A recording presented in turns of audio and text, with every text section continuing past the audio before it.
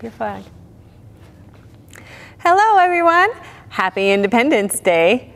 This is the 4th of July weekend, and I love the 4th of July. It's so much fun. There's fireworks, barbecues, and games. But why do we celebrate 4th of July? Do you know?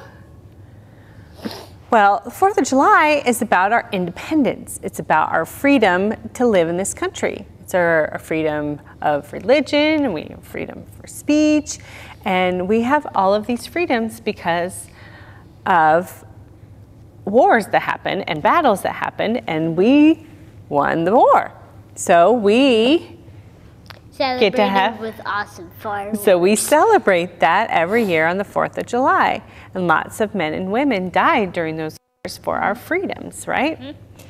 So that's pretty awesome that we have all these freedoms in our country. It's an awesome country, and we love being Americans, don't we? Yes. Pretty cool. But, question, we also have another freedom. We have freedom in Christ, don't we? How do we have freedom in Christ?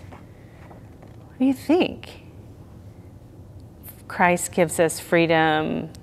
God gives us free will, right? Yeah. He's not like a puppet master. He doesn't make us do everything that he wants us to do, right? We have choices. He gives us free love. He gives us free love, that's right. And we are free from sin, because even though we have that free will, and we make all these bad decisions all the time, and we sin every day, yeah, God like forgives us. Sneak candy. Yeah, when you sneak candy, that's a sin, that's bad. But God forgives us. So we are free from the burdens of sin. We will not be punished for those sins because Jesus died for those sins on the cross, right? So I have Bible verses that we're going to read today from the gospel reading from Matthew chapter 11, starting with verse 28, I believe. Yes, and Benjamin's going to read 28, and I'm going to read the other two. Come to me, all you will know who are weary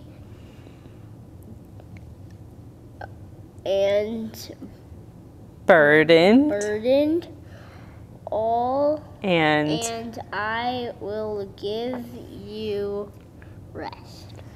Take my yoke upon you and learn from me, for I am gentle and humble in heart, and you will find rest for your souls.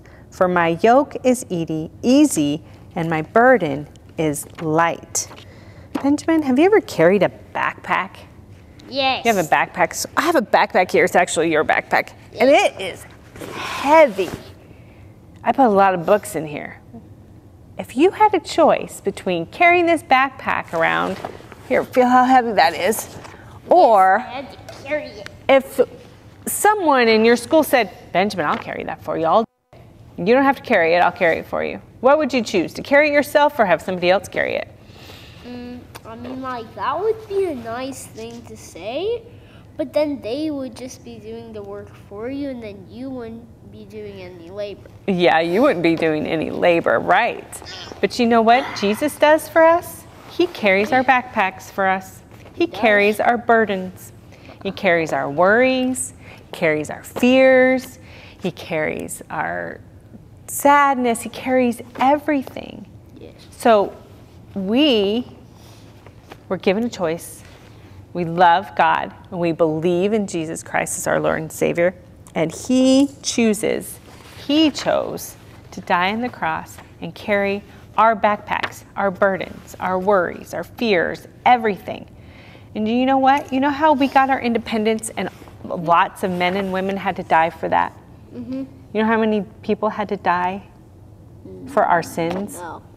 One, just Jesus. Only Jesus had to die. And that is so much more important than winning our freedom in this country. It is so much more important that we are free from sin. So we don't have to worry about our struggles.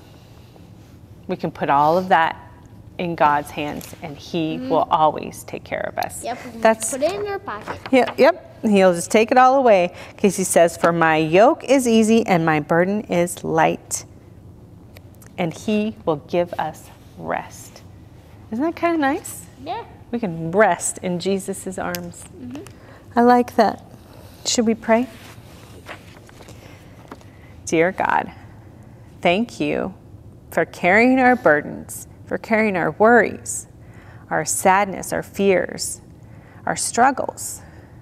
Thank you for giving us rest and for giving us free will and for giving us the freedom from sin and death, for dying on the cross so that we can live with you one day up in heaven, and we will always be with you. Watch over us, keep us safe, and guide us this week. In your name we pray. Amen. Happy 4th of July. Goodbye. Bye. You got it.